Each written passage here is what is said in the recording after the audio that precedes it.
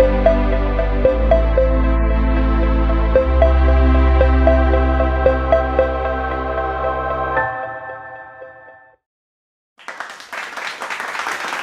very, very good evening to all the girls and boys. Today, you and I can talk because India is free. Today, exchange of ideas like this can happen because India is free. We are celebrating 75 years of India's independence, and let's hear it for our own country.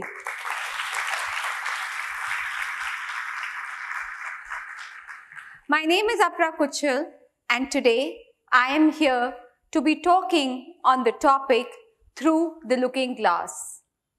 What do we mean by through the looking glass? Many of you have heard this term if you are an avid reader, but many of you may not have heard that term. It's fine. Through the looking glass is a metaphor.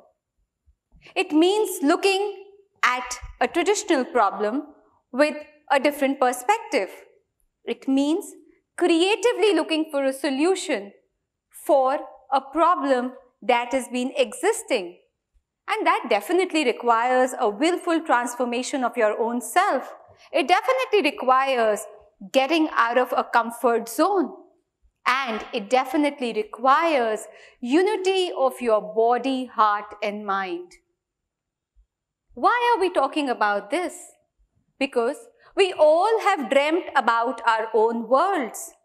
And when it is through the looking glass, the world that comes out is a world of your dreams.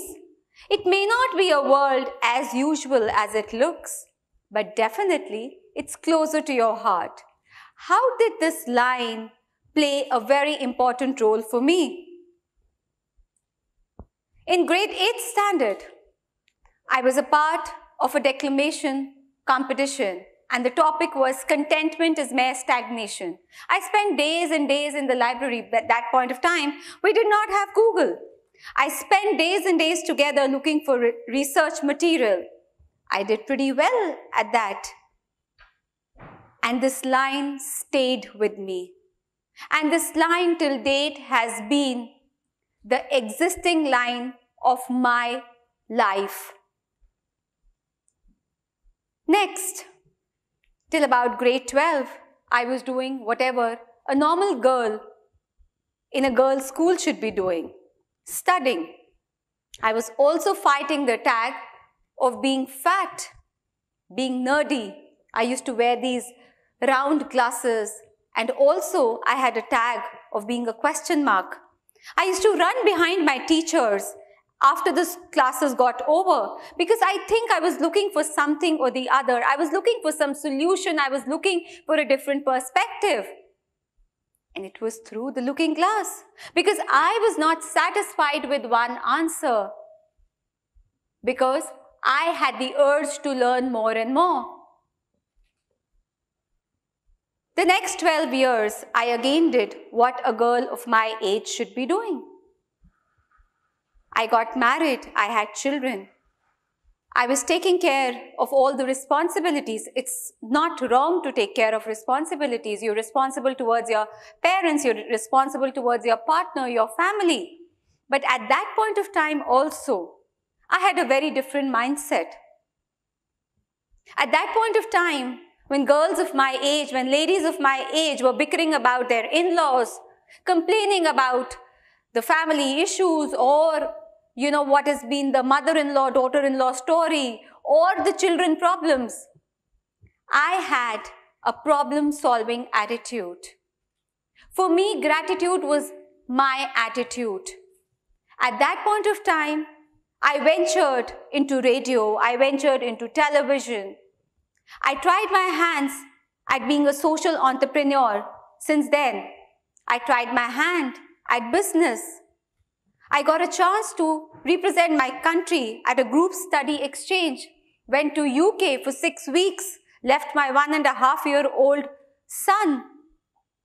Thanks to my supportive husband, who's always been a part of this journey. Thanks to my supportive family, my in-laws. Because I had the gratitude. And when you have the gratitude, you see things changing and turning around you.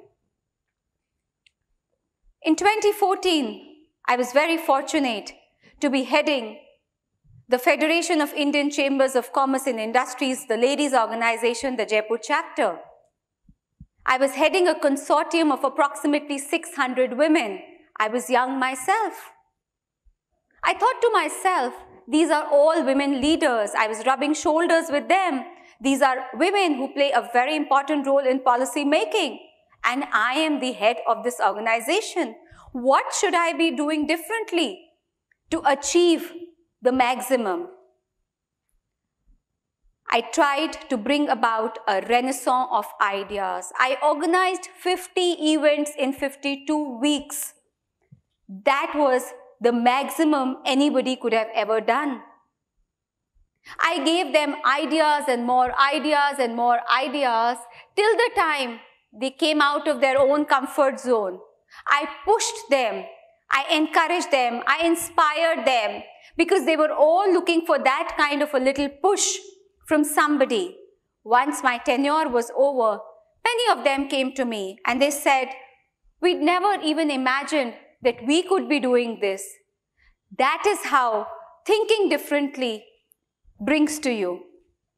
In 2015, I was very fortunate to be a part of the US State Department, the Fortune Mentoring Program.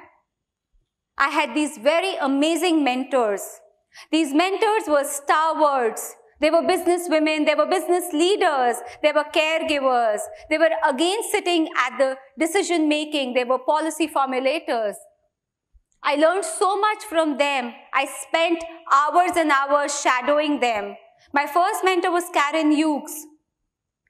She was the Undersecretary of the US Public Policy. She was also somebody very close to President George Bush. Her words still resonate with me. She said, you talk to a woman or you teach to a woman about nutrition, and the next day you will be seeing that she'll be taking care of her family in that manner. You give her a loan, the next day she will be employing and engaging her friends and neighbors to start a business. These words stayed with me. And I thought to myself, if they can do it, why can't I? Representation goes a long way, my dear friends. Also, the leadership styles which I saw in these women actually inspired me to think that anything could be achieved. My second mentor was Ann Davison. She was heading the crisis practice at Burson Marsteller at that point of time. I learned crisis management under a pandemic. Pandemic? At that point of time, I thought to myself, what is a pandemic? At that point of time, she had clients who were dealing with a pandemic called Ebola.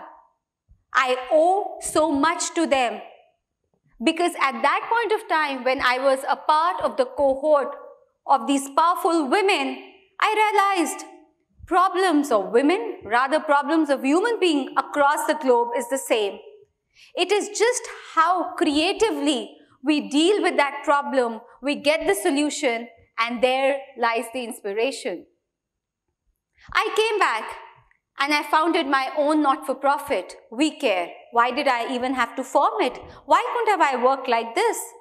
Because my mentors taught me, whatever you do, give it a structured framework. It's very important. Before you want people to take you seriously, you should be taking yourself seriously. I formed We Care. We Care is an initiative to promote women, youth, art and culture. We organize various women empowerment programs. We organize a lot of youth connect exercises. And what we have been doing at We Care is we've been asking youth to connect to their own selves, because it's extremely important to connect with your own self. We work to promote art and culture. We work to promote languages. Language is an index of culture. Today, you and I can understand each other because we speak the common language. If I may be speaking another language, you would have not even understood what I'm saying. So it's extremely important to preserve languages for our future generations. Imagine if you ever go to any place, you land at an airport, what is the first thing you see? You see the culture of that country.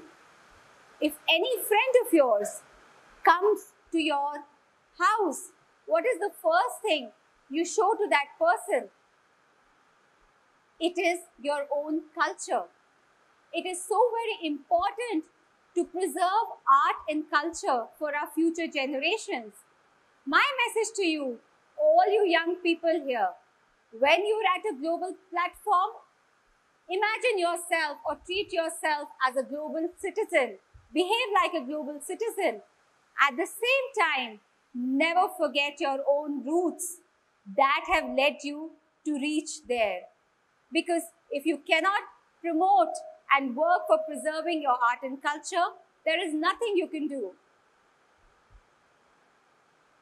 No problem can be solved from the same level of consciousness that created it. To solve any kind of problem, it is very important to just rise up a bit. To solve any kind of problem, it is very important that you take a step backwards and see that problem. There is nothing like the word impossible. It is I am possible. And the best way to do something impossible is to believe that it is possible. These were also the lines of Alice's father in Alice Through the Looking Glass. It's very important that we bring in such practices at our business places. And many aspiring entrepreneurs who are sitting here, I would really urge you all to believe that everything is possible. One quality of a leader that is so important in any part of the world you are in, and that is empathy. One very important quality for any kind of team dynamics is trust. Do not think that arguments are roadblocks. Rather, constructive arguments, constructive discussions lead to a better perspective. It leads to a better answer. These were things which I practiced in my day-to-day life. These were the things when I went to speak to people, I tried to tell them, it is so very important to celebrate the differences we have. It is so very important to appreciate the differences we had. If we all were alike, we couldn't have made anything possible. Mentoring is a very important part of my life. I owe a lot to mentoring. I owe a lot to paying it forward. I was very fortunate, as I said, to these mentors who've invested a lot of time in me. Mentoring is not taken very seriously in our communities. Mentoring is a two-way street. It helps the mentees to realize their own dreams. At the same time, it helps the mentors to become experts. It's very important that you believe in the idea of your mentees. How many of you have ever mentored? I urge all of you sitting here, all you capable people, at least mentor one person in your life, and that you will see the change. Even for young people, you youngsters sitting here, it's extremely important to stand up and ask for help. Any kind of help that could be. To ask that I need some support. Do not shy away from asking for help. It's okay if you make mistakes. It's okay if you just fall down, stand up and start to walk again. Because that is the true power of a human being. Have you heard of the egg and the omelette story? You need to break an egg to make an omelette. Something, if has to shine, the other needs to diminish. It's so very important to get down of one mountain to climb another mountain. You cannot jump from mountain to mountain, can you? To all of you sitting here, Let's give back to our societies. Let's pay it forward in that way. I'm coming towards the end of my talk. I'd like to ask you all, when you switch on a radio, how much time do you take to fix the frequency, to tune the frequency? I take very little time. Because somewhere or the other, I have straight line of communication within my own self. Because I know what I want to do. And that is what has kept me ahead of my learning curve. Having straight line and clear lines of communication with your own self. From being into radio to television, from being a mentee to a mentor, from an entrepreneur to a social entrepreneur, from a daughter to a mother. I've enjoyed each and every domains of my life. In each and every domains, I've had the action-oriented approach. I may not be prepared for each and every role. I may not be prepared for each and every situation. But I've always learned to adapt and grow with each and every situation. After each and every situation, I've told myself, I am stronger than before. I have started to take myself seriously. So many times earlier it used to happen, I used to walk in any kind of organization or any kind of talk and they used to look at me and say, where is ma'am? And I have to turn them around and say, I am the ma'am. So do not think there is any less of you anywhere. To conclude, there is a beautiful saying which I firmly believe in, and that has been my mantra all around. And it is also through the looking glass. It follows through the looking glass. It is a famous quote by Sheryl Sandberg, which says, life is a jungle gym and not a ladder. To reach at the top of a ladder, there is only one way. But to reach at the top of a jungle gym, there are many ways. Thank you.